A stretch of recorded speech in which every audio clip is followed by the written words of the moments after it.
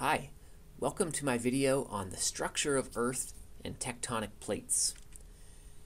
If you've ever looked at a physiographic map of the Earth, you might have noticed that Earth is divided into both continents, where we live, and then deeper ocean basins, where fish and sharks live.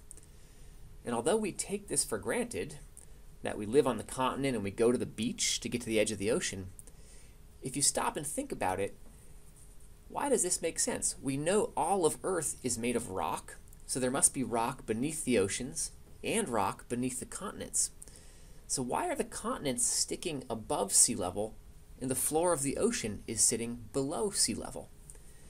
The answer is that both continents and ocean basins are both made of tectonic plates that are essentially floating in Earth's mantle. This is very analogous to how an iceberg might float in the ocean. You may see the tip of the iceberg just above the surface, but it masks a much larger body of ice, or in this case rock, floating below the surface. So what's the deal? If everything's made of rock, why are continents floating so much higher than the ocean basins? And to understand this, we're going to take a little bit of a look at the structure of Earth. What does Earth look like beneath the surface? And we'll see that it's divided into an inner core, an outer core, a mantle, and then the lithospheric plates that we live on. And then in the second part of the video, we'll look in a little more depth at the structure of those lithospheric or tectonic plates.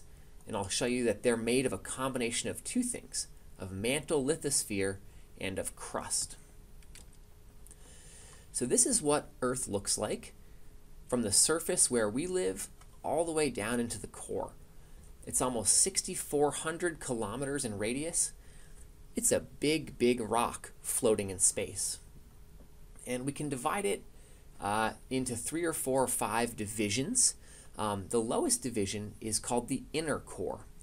1,200 kilometers thick, made mostly of solid iron.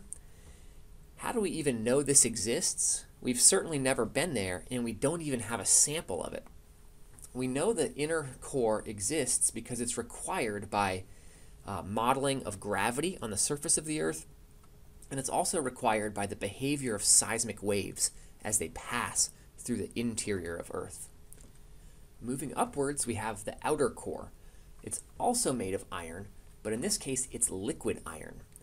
And we know that for one reason, because as seismic waves pass through the interior of the Earth, certain types of seismic waves can't pass through liquids. So we see a shadow for waves that are emitted on one side of the Earth, and they actually don't appear on the other side because they're blocked by this liquid iron core. We do have some sense of what this might look like. We don't have any samples of our own outer core, but we do have meteorites that have fallen to Earth. This is an example of palisite. It's actually a piece of pure iron-nickel alloy with huge olivine crystals embedded in it. And people interpret this as being essentially the core mantle boundary from another planet that was smashed to smithereens in outer space, and a piece of the core mantle boundary fell down to Earth. So we think this is what our own core mantle boundary might look like. Liquid iron with a mush of olivine crystals in it. Moving upwards and getting more relevant to our own lives is the mantle. The mantle is very different from the core. Namely, it is a silicate rock.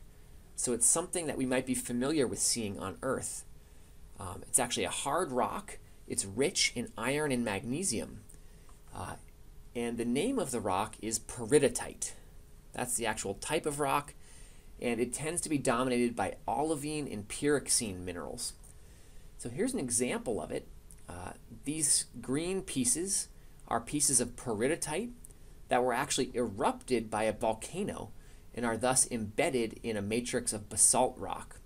So these are essentially hand samples that came up through the plumbing of a volcano and were erupted onto Earth. So that volcano basically sampled pieces of the mantle for us. And you can see it's made of this green peridotite rock. Now the mantle can be divided into three parts. The uppermost part of the mantle, right here in dark red, is called the lithospheric mantle. It's a part of the mantle that has cooled because it's close to the surface and essentially behaves as a rigid solid. Below that is what we would call the asthenosphere, and then below that is the lower mantle. Both the asthenosphere and the lower mantle are also made of peridotite rock, but the difference is that they can actually flow over time. This is a very difficult concept, but it's true. A silicate rock that actually flows like a liquid over time, rising and sinking in a circular fashion within the mantle. And that's in contrast to the lithospheric mantle, where it's the exact same rock, but because it's colder, it actually behaves as a solid. And then finally, sitting above the mantle is what we call the crust. And we can divide the crust into two flavors: oceanic crust and continental crust. Oceanic crust tends to be thin, maybe 5 to 10 kilometers thick, tends to be mafic, which means it's high in iron and magnesium, and it tends to be dense. Oceanic crust, by definition, is made of basalt rock, and we'll talk more about that later. Now, in contrast, continental crust is very thick. It tends to be felsic, which means it's low in iron magnesium, and it tends to be light or buoyant. It's impossible to generalize about continental crust. It's made of a whole variety of rock types, everything from granite to sandstone to schist, but in general those rock types tend to be lighter than basalt, which makes continental crust a bit more buoyant. And here's that illustrated. Here's your thick, buoyant continental crust and your thin, dense oceanic crust.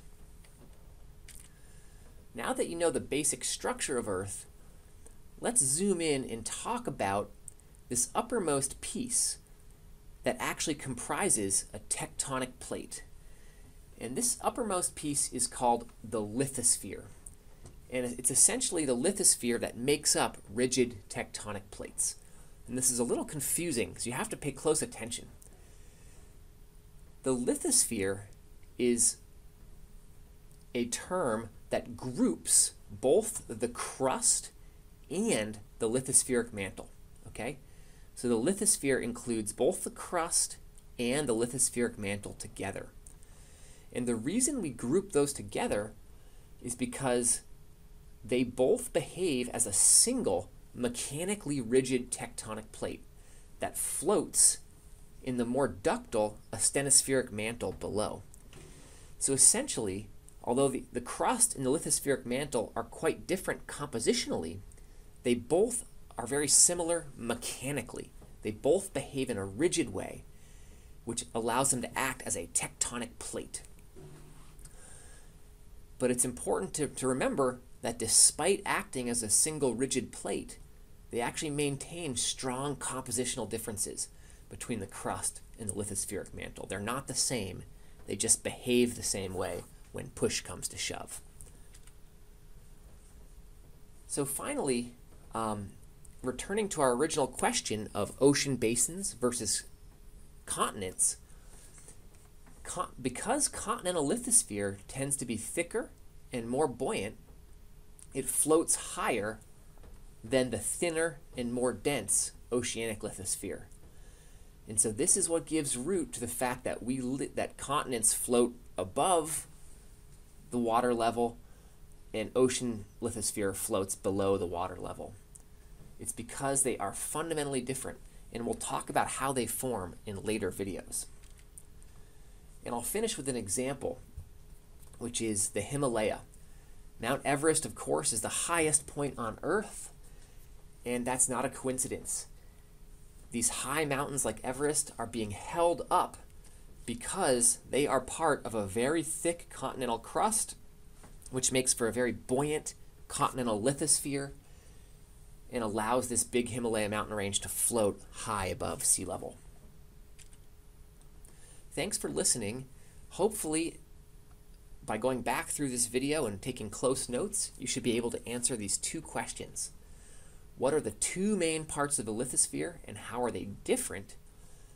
And also, what key property distinguishes the lithosphere from the underlying mantle? Thanks a lot.